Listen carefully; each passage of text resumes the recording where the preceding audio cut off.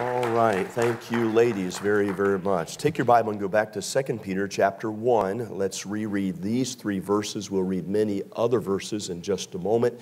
But the Bible says in 2 Peter chapter 1 and in verse 5, and beside this, giving all diligence, add to your faith. Again, faith can be added to. I'm going to show you in just a minute. I like to rehearse this because it really encourages people to understand that there's different levels of faith. And I covered that, I think, in a Wednesday night Bible study not long ago or whatever, to help us to understand that you may not always have a great faith. You may not always have a full faith. Your faith can quickly change. And sometimes it quickly changes with an event that challenges you or whatever the case may be. But we understand this, according to the Scriptures, that you can add to your faith. It says here, virtue, and to virtue, knowledge, and to knowledge, temperance, and to temperance, patience, and to patience, godliness, and to godliness, brotherly kindness, and to brotherly kindness, charity. Now, if you'll permit me for the next little while, I want to speak tonight on a tested faith. Now, I don't want you to get confused tonight about how a faith gets tested and compare that to the time that you experience having a little faith or a great faith, etc. There's 5 faiths that we have taught on that is found in your Bible, and only 5, I believe, that's mentioned in your Bible. We see the disciples are facing a raging, stormy sea, and Jesus is asleep in the hinder part of the ship. Mark chapter 4 and verse 40, the Bible says, and he said unto them, why are ye so fearful? How is it that you have no faith? Now he's talking again to the disciples. He's talking, if you would please, to those that traveled with him, slept beside the spoken word of God by the fire at night, saw miracle after miracle. He said, you have no faith. Then you see, of course, speaking to the disciples again on how God could care for them. That is what they're questioning. The Lord Jesus answers back about how God can care for them. Matthew chapter 6 and verse 30, the Bible says, wherefore, if God so clothe the grass of the field, which today is, and tomorrow is cast in the oven, shall he not much more clothe you, O ye of little faith? Now again, these are the disciples. So you have 2 examples that have no faith, they have little faith. Then you see there's another example about the disciples found in the book of Luke chapter 17, verses 1 through 5, where they're having struggle with that which is forgiveness, the action of forgiveness. And so they're coming to the Lord. They're saying, you know, this is a difficult thing for us to understand how we can practice forgiveness. Luke chapter 17 and verse 5, the apostle said unto the Lord, increase our faith. So they're saying this is a hard thing.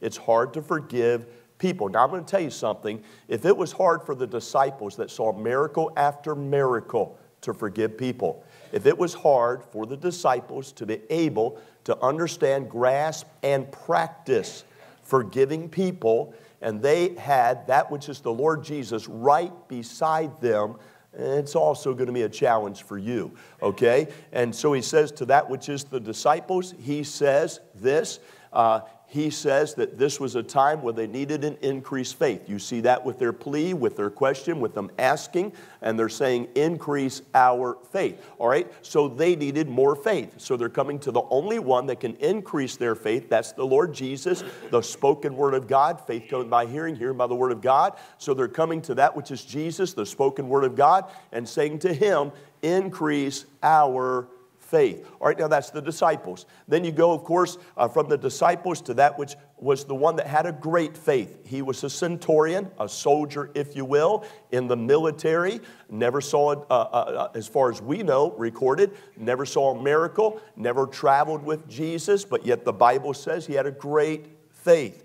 Matthew chapter 8 and verse 10. The Bible says when Jesus heard it, he marveled and said unto them that followed, verily, verily, I say unto you, I have not found so great faith, no, not in Israel. All right? So here's the centurion, soldier under military ban. And yet the Bible teaches he had a great faith. Give you one more. There was a deacon by the name of Stephen.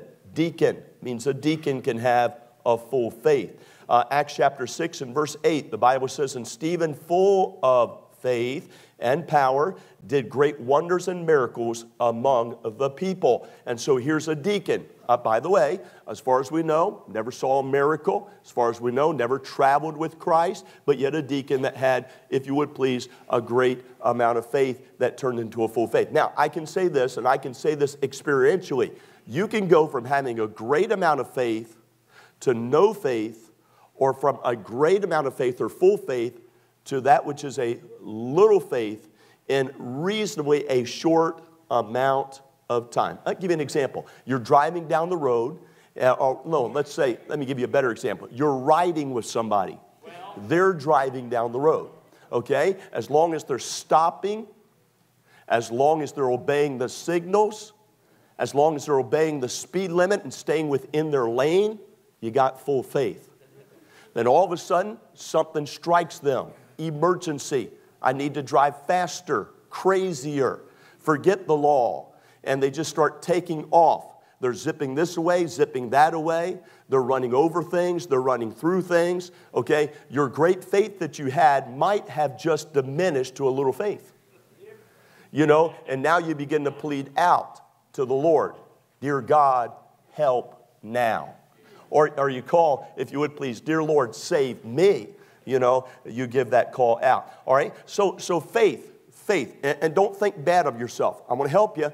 Don't think bad of yourself. If all of a sudden one day you wake up and it just seems like that nothing's going right, there's a cloud over your personal head, you're walking out into a miserable world, and it just seems like that everything you touch is going to crumble that day, everything you touch is going to turn to coal, everything that you do is not going to be right. Hey, don't take that personal, and don't take it personally out on someone else. It might just be that day you need a little bit of extra God working in your life, and so you need to call out to Him. Okay? Don't beat yourself up. Simply go to the one that can remedy the problem. Go to the one that can remedy the problem. All right? Now, wait a minute, though. How is it that sometimes our faith is attacked? Now, you have to exercise your faith. You know, there was the Soviet cosmonaut that traveled, of course, out in into the universal area, out into the orbit. He was out there 326 days. It was on December the 29th, 1987, and he landed. When he landed, they found out that he was in better shape than astronauts that had traveled 5 years earlier. They were only out there 211 days, and that was it. But when they landed, they had dizziness, they had heart palpitations, they had high pulse rates, they had lightheadedness, they were weak very much. And so those that were a part of the Soviet cosmonaut type of program decided, okay, we know what happened. They weren't exercising while they was there. No gravity. All their muscles were dormant, and they had not used their muscles in over 200 days. And so now they were losing muscle density. They were not as strong as what they did. So with this particular astronaut that landed on December the 29th, 1987, what they did is they put rubber bands inside elastic type of suit that he had on so that when he would stretch, it would also be hard for him to stretch. When he moved his legs, it would be hard so that it kept those muscles intact. They found out by using your muscles, you don't lose that which is the elasticity or the strength of your muscles. Can I tell you, if you and I get to a point and we get to a place where we do not use the muscle of faith in our life, it becomes dormant. Now I thank God that God's blessed us. Boy, I thank God for that. I thank God that some of you live in a nice house. God bless you. Some of you drive nice vehicles. God bless you. Some of you have moved from a 4-digit to a 5-digit to a 6-digit figure a year. God bless you. But do not let your faith become dormant. Do not let your faith go in reverse. Do not let your faith all of a sudden begin to stop being used. All right? Now, I want to give you some reasons why our faith becomes dormant. Why is it that our faith, if you would please, what are some things that will test your faith. Let me give you a couple of statements tonight. Statement number one, tested faith, by the way, listen to me, tested faith, if treated right, will bring about a depth of character. When your faith is tested, by the way, your faith will be tested. If you allow that test to help you, what it's going to do is it's going to give you a depth of character. Romans chapter 5 and in verse 3, the Bible says this. It says, and not only so, it says, but we glory in tribulation also, knowing that tribulation worketh patience, and patience experience, and experience hope. And the Bible says, and the hope maketh not ashamed, because of the love of God that is shed abroad in our hearts by the Holy Ghost, which is given unto us. All right? So God is teaching here that what is going to help us is tribulation. You say, preacher, I don't like that. I didn't say you like that. But I can tell you tonight that tested faith brings about a depth of character. All right? So all of a sudden somebody, they're moving along with great ability. Then they lock up their knee. They lock up their ankle. They lock up their shoulder. They lock up, okay? Now wait a minute. That's a test that's coming your way. Is that going to stop you? Or are you going to rely on God more to help you to make it through the test? There's a relationship challenge that you have in your life. All right? Is that going to stop you? You know, I know people that do this. They said this. They said, look, I got hurt at church many years ago, and because I got hurt at a church, I'm never going to go back to church. And they get hung up because they did not pass the test. I know people that do this. They say, I got hurt in a relationship many years ago.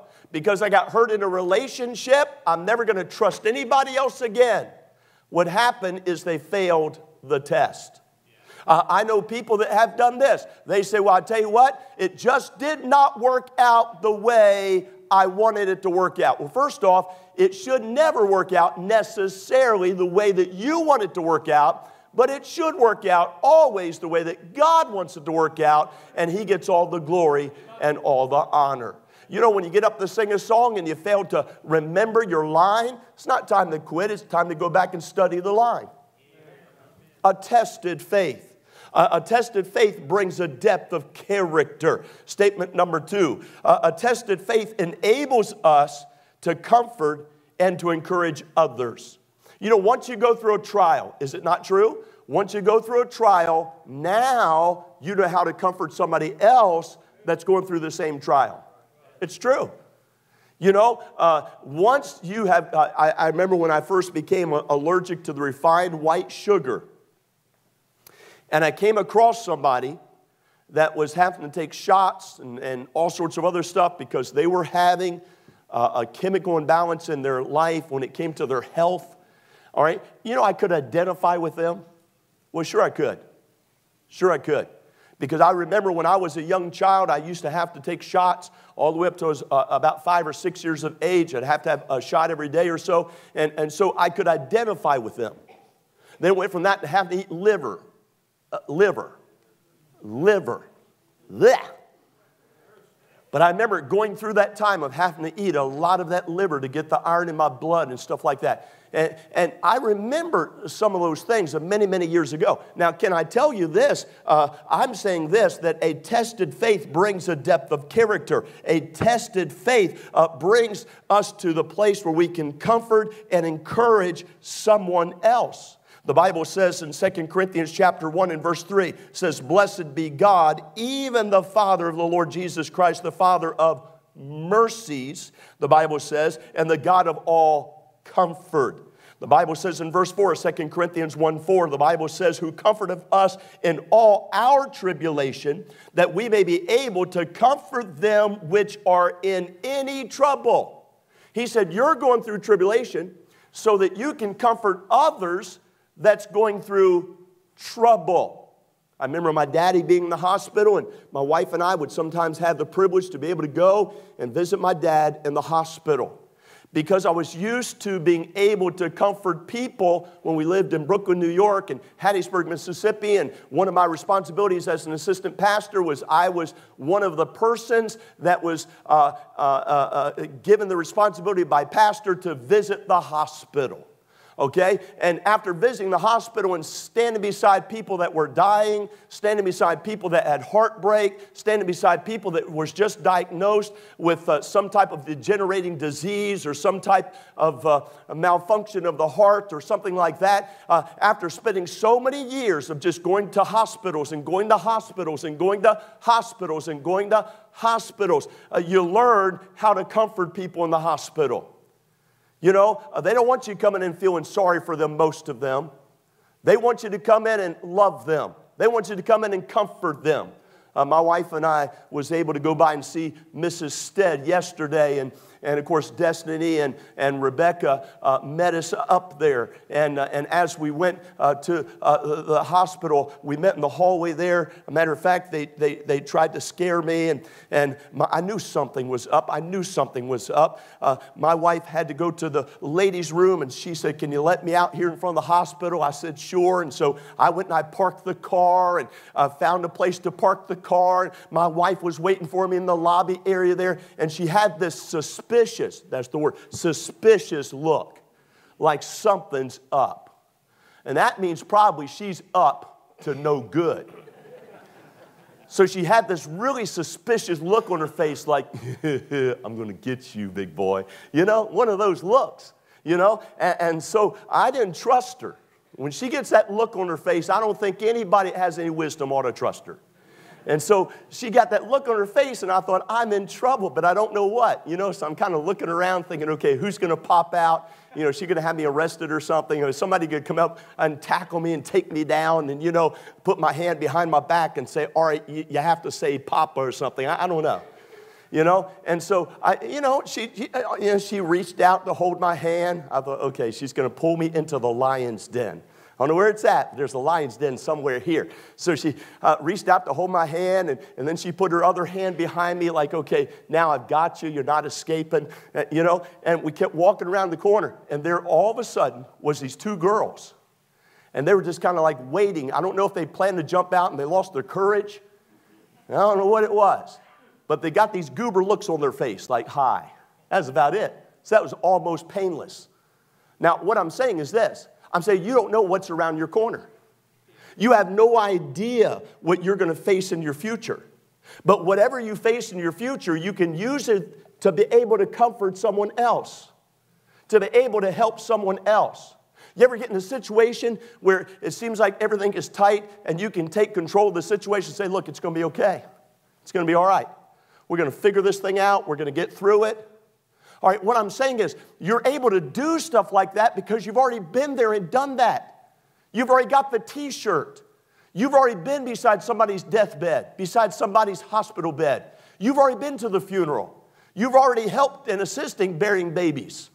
You've already helped and assisted and putting underground somebody that was gunshot or somebody that died on drugs. Or somebody that died because all of a sudden there was a disease that hit them, and yet they were in perfect health prior to facing that tragedy in their life. You've been beside the people, if you will, please, that's facing the financial reversal.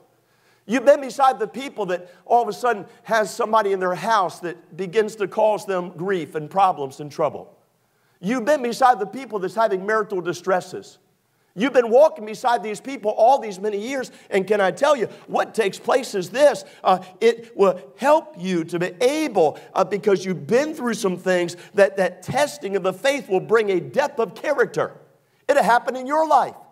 That testing of that faith will help you to be able to comfort people and to encourage people. I like the story of Eddie Riddenbacher. Eddie Riddenbacher was a famous race car driver right prior to World War I. I mean, he was very good. After that, he became a pilot in World War I. Because he was so agile in the way that he would respond. I mean, his reflexes were absolutely perfect. I mean, he was able to swerve this away and swerve that away. Well, because of that, he became an excellent fighter pilot. And in World War I, he was able to knock out of the sky by shooting down 26 enemy Army aircraft. He was rewarded the Congressional Medal of Honor for shooting down 26 enemy aircraft. After the war, he bought the Indianapolis Motor Speedway, and he became the head, if you would, the president of Eastern Airlines. In World War II, he was contacted by President Roosevelt and said by President Roosevelt in World War II, I don't know of anybody that could do this like you. I want you to carry some instructions to General MacArthur. So he boarded a plane with several others. He took off, and with him, and there was 5 other people that was heading over. And in the Pacific Sea, the Pacific Ocean, if you will please, all of a sudden that plane began to malfunction. And that plane went down.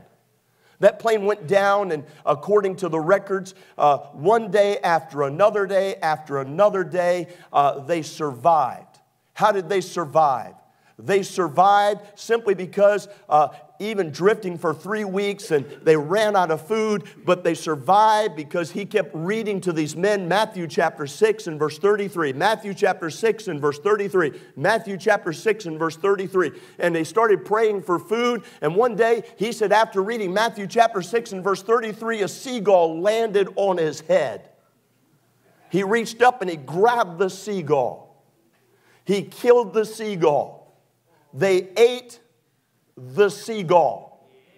They took the rest of the body parts of the seagull and they made it as fishing bait, and they caught enough fish to help them survive the rest of that tragedy where they were out in the middle of the ocean. He attributes all that to God, and he said it's by God. God is the one that gave me that seagull. God is the one that gave me that written word. It's because that written word was established in my heart. God gave me the victory in World War I. God gave me the victory in World War II. God gave me the victory when we were stranded for 3 weeks in the middle of the sea. He said, God did that. And then he wrote this. He said, courage is doing what you're afraid to do. There's no courage unless you do what you're afraid to do. Now, can I tell you, listen, we can understand this, that we're going to have our faith is going to be tested. You're going to go through some testing times. But when your faith is tested, it should enable you to comfort and to encourage others. Statement number next. When your faith is tested, it encourages you to be dependent upon God's wisdom. You know, I don't know about you, but I'm 56, and being at 56, I learn more now than ever before. I want to be dependent upon the wisdom of God in my life. You know, more than I was when before I was married and I was a young preacher. Oh, do I want that wisdom of God more. If you were to go, I built a private bathroom between my wife. My wife has an office, and hers is set up almost like a living room. If you've ever been to my wife for counseling, there's her office in the hallway right there, right across from the school office almost. And then if you go through, there's a little space, a little hallway that goes from her office to my office, and it has a bathroom that we built in there, and I put a shower in there. And so there's a nice bathroom and shower that's in there. If you go inside my bathroom, you look on the mirror. It's going to say 2 things. They're on yellow 3x5 cores. To the left of it, it says, pray for God's power. To the right of it, on the bottom of the mirror, it says, pray for God's wisdom. Because I need God's power, and I need God's wisdom. I don't want to fail you. I don't want to fail my Savior. I realize this. I realize that many of us make decisions based on the messages that are preached from a pulpit. That's a heavy, heavy responsibility. From this pulpit, you hear about how to rear your children. From this pulpit, you hear about finances. From this pulpit, you hear about how to have a personal disciplined life. From this pulpit, you hear about how to increase your faith. From this pulpit, you hear about so many things that we teach that are doctrinal studies from the Bible. So many things that it would boggle your mind about. And you know, I as a preacher, man, I don't want to get up and waste your time. And I don't want to get up and waste God's time. And I don't want to get up, if you would please, and drop the ball so that you hanging in the balance, getting ready to make a very important decision, do not see from the Scriptures what the Bible teaches. See, the Bible says in James chapter 1 and verse 5, the Bible says, if any man lack wisdom, let him ask of God, that giveth to all men liberally and upbraideth not. and it shall be given him. Listen to it, James chapter 3 and verse 17. But the wisdom that is from above is first pure, then peaceable, gentle, easy, it says, to be entreated, full of mercy, good fruits, without partiality, without hypocrisy. So God says, hey, Mike, here's the way to be able to give wisdom. God says, your wisdom that you're giving that's from me, first it needs to be pure. By the way, Dad, listen to me. You're trying to give your wife wisdom. You're trying to give your children wisdom. Go to your Bible and find out what the description of wisdom is. Wisdom first is pure. Secondly, wisdom is peaceable. Thirdly, wisdom is gentle. Fourthly, wisdom is easy to be entreated. Fifthly, wisdom is full of mercy. Sixth, wisdom is good fruits. Seventh, wisdom is without partiality. Eighth, wisdom is without hypocrisy. So God says, hey, get wisdom from me. Now, listen to the fruit of that. James chapter 3 and verse 18, the Bible says, the fruit of righteousness is sown in peace to them that make peace. All right, so what do you do when all of a sudden there's a couple? What do you do when all of a sudden there's people in the church that have a head-on? And by the way, you're always going to have people in the church that have a head-on. It's almost like two rams. I would illustrate it, but I don't want to hurt these guys' heads. So I could get Brother Bachman to stand up, and I could get Brother Craig to stand up, and they could stand up, and they could go like this. They could point their heads one to another. Brother Palmore would say, go. They could rush across the platform and knock heads. How many would like to see that? Raise your hand. That would be so fun, wouldn't it? Okay, never mind. Okay? But can I tell you, when they would hit heads, you would hear probably just like the rams, hopefully their heads is not empty like the ram's horns are.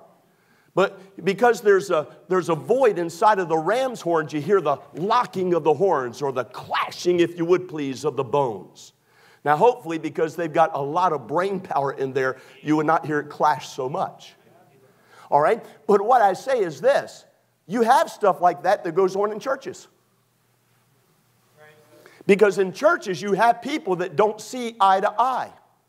It's because some are shorter than others. That's why. But that doesn't mean you're not supposed to love each other. And that does not mean, look, don't get on each other's nerves. Well, so-and-so said something the other day, and I just sharply disagreed. Get over it. In the name of Jesus, get over it.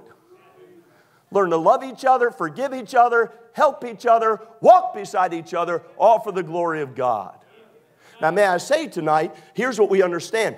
Trusted faith, it encourages us to lead, if you will, statement number next, a productive and effective life. You know, Benjamin Franklin was never a saved man, as far as I know. Now, if you know something different, you can tell me. But he was never a saved man. Now, he did have an affectionate for the Scriptures because he came up in a Christian home. His mom and daddy attended church.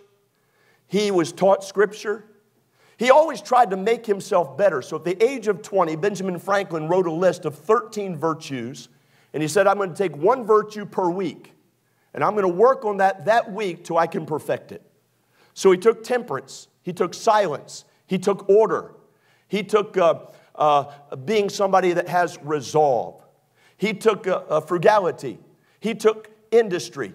He took sincerity, justice, moderation, cleanliness, tranquility, chastity, and humility. And so for 13 weeks, he would take one of those and he'd work on it for 7 days. Then he'd go down his list and take the next one, work on it for 7 days.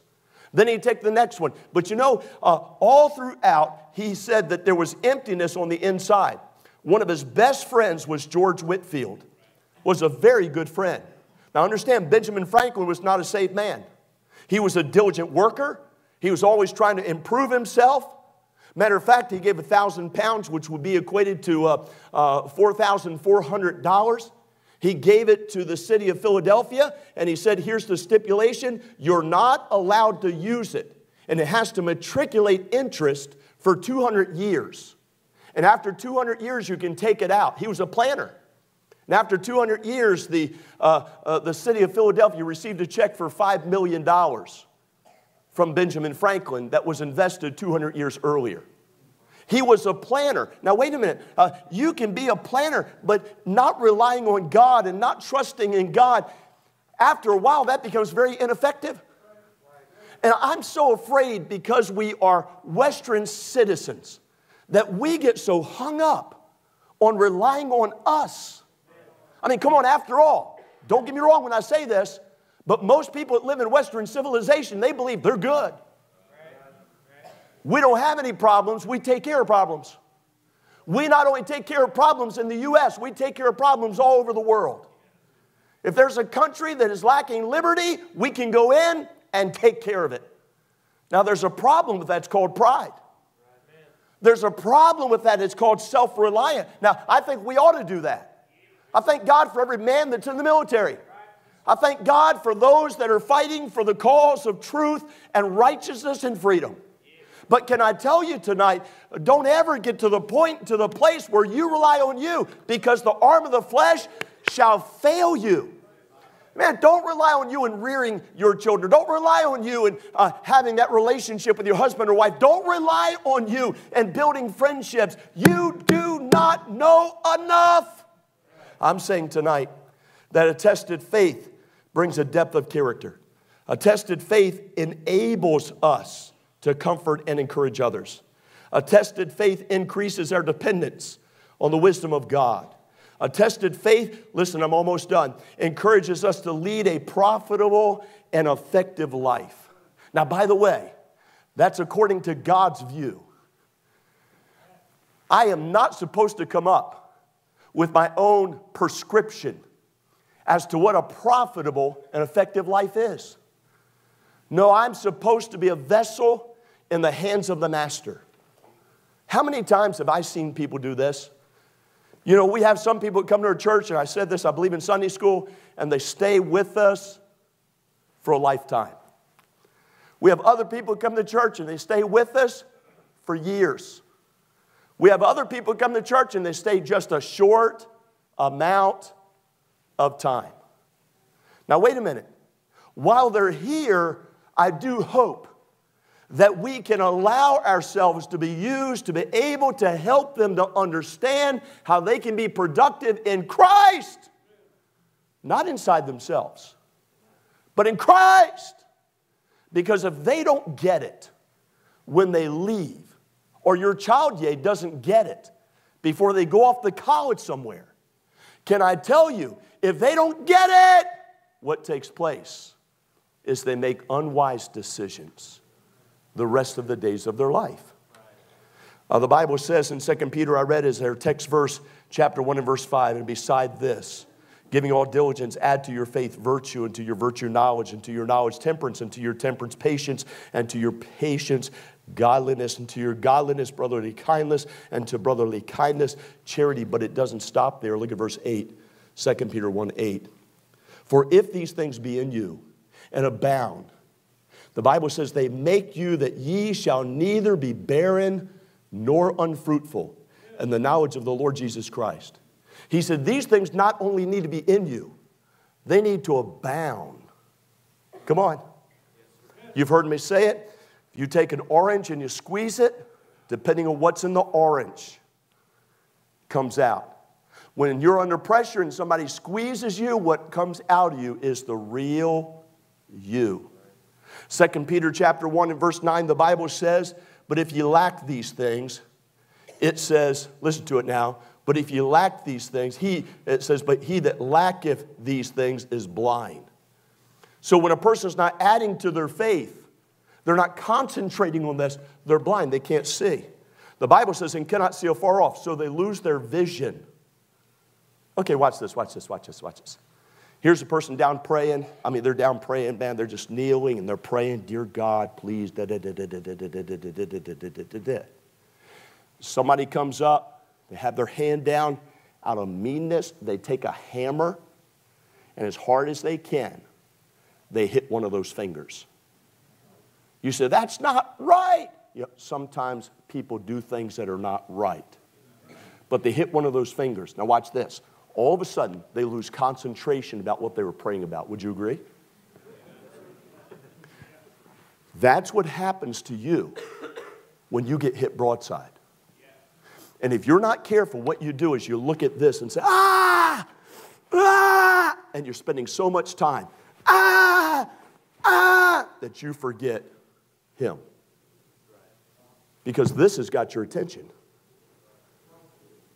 Now, what you got to be careful about is when these things get your attention right here, that you do not lose sight of the one that can help you. See, here's the thing. You get, go run into your wife. And your fingers, and your wife says, I love you.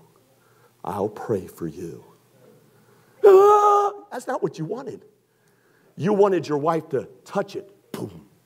And all of a sudden it's well. Because my wife has the touch. I mean, or you want your wife to be tender and delicate. Oh, sweetheart, I love you. Ah! I love you. Calm down. Ah! Because this has your total attention. You ever see a Walmart brat? You ever see him? Walmart brat. I want it. I want it. Parent says, no. They're saying it with great control. No. I want it. No. I want it. No. What happened? Kid controlled the parent. Ah! They took their eyes off of the way they should have behaved and allowed the situation to control their behavior. Now, I'm saying this tonight. Here it is, just simple truth. The Bible says, but if he lacked these things, listen to it now, he that lacketh these things is blind. They cannot see afar off. They have forgotten, listen to it now, that he was purged from his old sin. Oh, man, they forgot how they were delivered. I'm going to help you tonight. Listen, not everybody that hurts you intends to hurt you. You as husbands, do not raise your hand. But have you ever said something to your wife that you regretted? You as wives, don't raise your hand. Have you ever said something to your husband that you regretted? You as children, you as teenagers, you always say stuff to your parents that everybody regrets. No, I'm kidding. But I'm saying this. I'm saying a test of faith encourages us to lead. And let me give you just two more and I'm done. Here it is. A test of faith helps us to identify with Christ. I'm going to give it to you. I'm quick. Here it is. Matthew chapter 4 verse 1. The Bible says, then was Jesus led up, it says, of the Spirit into the wilderness. You mean God will lead you into a wilderness? That's what he did to his own son. Why do you think you're better? Well, you know, I deserve. Yeah, you do. You deserve hell. So do I. If I got what I deserved, I'd burn today. You would be right beside me. The Bible says here, then was Jesus led up of the Spirit into the wilderness. By the way, that's where Jesus, if you would please, faced that which was the devil himself. Moses, when he was led into the wilderness, that's where God built his faith. It's in the wilderness. The Bible says was led up, it says, of the Spirit into the wilderness. Now why? To be tempted of the devil. You mean the Holy Spirit of God led Jesus up into the wilderness so that he could be there and face the devil himself. Wow. Ah! But Jesus had enough common sense that when the devil came to him, he said, it is written. You didn't see him lose control. You didn't see him say, oh, I'll tell you. There's no shouting involved. It's just a simple truth. Give you this and I'm done. Here it is. I said, a tested faith brings a depth of character. A tested faith enables us to comfort and encourage others. A tested faith increases our dependence on the wisdom of God. A tested faith encourages us to lead a productive and effective life. A test of faith helps us to identify with Christ. Last one and I'm done. A tested faith allows us to focus on our future hope in Christ. You know, you know what? There's no reason for a child of God ever to be discouraged. You know why? Heaven. Heaven. You say, preacher, it's bad down here. I'm just here for a little while. I'm passing through. Heaven. Heaven. Oh, but preacher, I'm under so much pressure. Heaven. Heaven's a wonderful place filled with God's glory and grace. Listen to it and I'm done. Romans chapter 8, verse 22, the Bible says, for we know that the whole creation groaneth and travaileth in pain together unto now. So now you've got the creation that is groaning for relief. That's not going to happen until the Lord returns. The Bible says in Romans chapter 8, verse 23, the Bible says, and not only they, but it says ourselves also, that have the first fruits of the Spirit. It says we ourselves groan within ourselves, waiting for the adoption to wit. It says the redemption of the body. Now wait a minute, watch this. And so inside of us, come on now, we have that flesh and we have that spirit. And they just pull. Okay, come here. Don't hurt my shoulder, but come here, and you come too. So here I am, I'm man. I hear the preaching of the Word of God. Here's my flesh. Take it. Here's my spirit. I hear the preaching of the Word of God. I've got a choice. Now, what do? Do I go to the spirit? Do I go to the flesh? Okay? You got a choice. Every time you hear truth, what do? Do you say, okay, here's what I'm going to obey God. Doesn't matter what the flesh wants. I'm going to obey God. And so I try to go over here. But the problem is, flesh doesn't let loose. It does not let loose. Now, by the way, listen to me. I don't care who you are. You deal with what I deal with. You deal with what missionaries and evangelists and preachers. Look, they don't walk around with a halo. These are not perfect people. They got problems just like you have problems. And so there's the preaching of the Word of God. And preacher gets up and preacher preaches something. Hey! And all of a sudden you want to do it, don't you? You're like I am. And you just want to do it. Let's do it. And you start to walk towards that which is the Spirit. And that flesh just won't let go. By the way, it will never let go. Now what I'm supposed to do is I'm supposed to submerge it. Bible calls it mortify.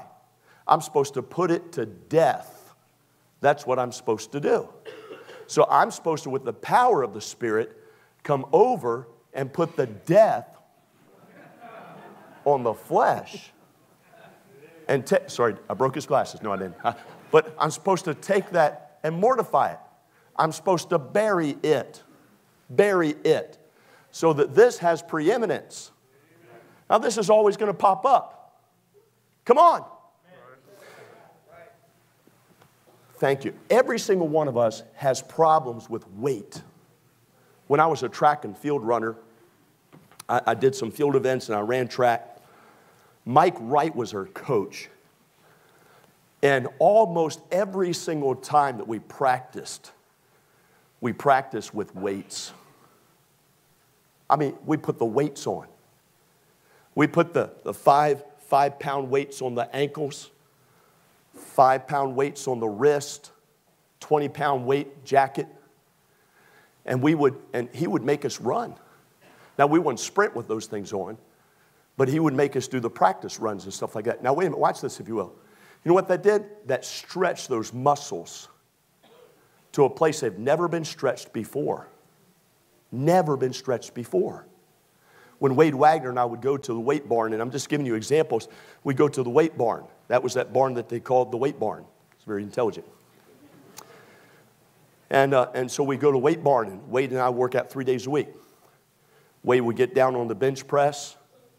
I said, come on, Wade, you do it. Push it, push it. I said, push it. Don't you give up. Push it. I'd push him. Then I'd really try to help him. I'd take this finger, put it under there. I'm helping you now. So, I'm helping you now. That's why these are so thick. That's why. I'm helping you. And I'd help him a little bit. I'd holler. I'd scream. I'd shout. I'd motivate him. Poor guy. He's shorter than I was. He'd be down on the weight bench. I don't think I can make it. You can make it. Don't you give up. One more. Push it. I'd push him. He'd finally get it up. He'd take it down. I said, come on, let's do another one. You know, sometimes preaching's that way, isn't it? Sometimes preacher gets up, hey, read that Bible. Hey, you can do it. Read one more chapter. Come on, get closer to God. Pass out one more track. By the way, that's not bad for you. It's better than your wife sitting at the table saying, come on, honey, eat that food. Come on, just one more tablespoon. Come on. Made ham just for you. Eat your ham. I'm saying this, here it is, I'm done. This fellow by the name of John Newton. Wicked, immoral, unconverted. Hated Christianity. He was very active in the slave market, had many slaves. By the way, later on he came back and he worked harder than anybody else that was in his area to outlaw slavery. But Newton was on his way home from England, coming home from Africa. So on his way home, storm hit the side of the ship. He cried out for mercy. He got saved on that ship, so he says. Came back later on, became a faithful pastor in England. He wrote a poem. Later on, it was turned into a hymn called Amazing Grace. We sing it here in our church. As he got older, he lost his sight, completely blind, completely deaf. People would say to Mr. Newton, as they would try to get across to him, asking the question, why you keep going? Why you keep going? By the way, you ever read the last word and testimony of some people? You know what his last word was on his dying bed? Amen. That's his last word. Just simple. Amen. A friend visited one day and said this. So why is it that you just keep going? You're an old friend. Why you keep going? You can't see. You can't half hear. He said, my memory also, don't forget, he says to his friend, is nearly gone. But I remember two things. Number one, I'm a great sinner. Number two, I have a great Savior. And by the way, that'll help you to be able to go when it seems like everything is pulling on you. See, sometimes the preacher will get up and say, hey, you can do it. You can raise a godly family. Yes, you can. Meet with God. Get God's wisdom. Let God help you. God wants to help you. Sometimes you need that. Sometimes you need just get alone with the Lord and say, Lord, you're a great Savior. I don't want to let you down. So God, would you give me what I need on the inside to be able just to continue? You'll be amazed what God will do if we just ask Him to do it. You can continue when your faith, if ever, is challenged. Father, help us tonight, I do pray.